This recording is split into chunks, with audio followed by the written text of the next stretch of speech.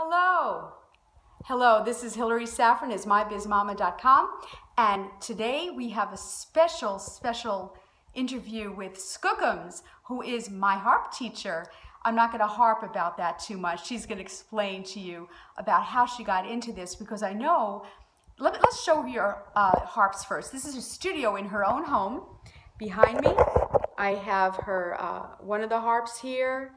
Here's some more in this lovely home. And behind us we have the king harp. So Skookums, you said you were a masseuse before. Tell me your story. How did you get into playing the harp professionally, having students? Tell us about that. Well, I found that massaging was just a stepstone to playing the harp. I wanted to get out there and express myself. And actually it became an occupational hazard, using my hands that hard. I volunteered out in public playing the harp, and one day a doctor came forward and said, "I have a harp, would you teach me how to play?" And I thought, I know how to play, I know how to teach, and so my teaching career was launched. So how do you make a living? I know you teach harp, I know you perform at weddings and other functions. Didn't you tell me about some rental property? How do you do this without a job? Oh, well, since the children have grown and moved out of the house, I have 3 empty rooms, so I rent those out, and then I have some other properties as well. That's excellent. So between income properties, teaching, and performing, you are doing what you love to do and making a living of it without a job. Is that correct? That's right. There you go. Are you inspired? So people might have rooms for rent, whether they do Airbnb or Craigslist to get people to pay.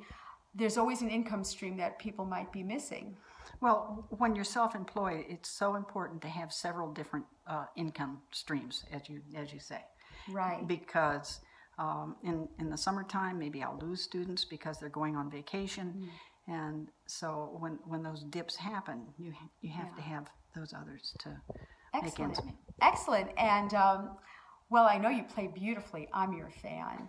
Yes, sometimes we will play together. We played together in an assisted living home for your mom today. Yes, we did. Yeah. Skookums played the harp and I played the violin. It was a lot of fun. Sure was. Thank you. Yes. What age did you start playing the harp? Was it later in life or were you a little kid? No, I was 38 years old. Wow. I'm considered an adult learner. That's neat. Well, it's never too late to be what you might have been. Yeah. Right? And I'm starting harp lessons at, we were not going to say what age, but it's past 5-0.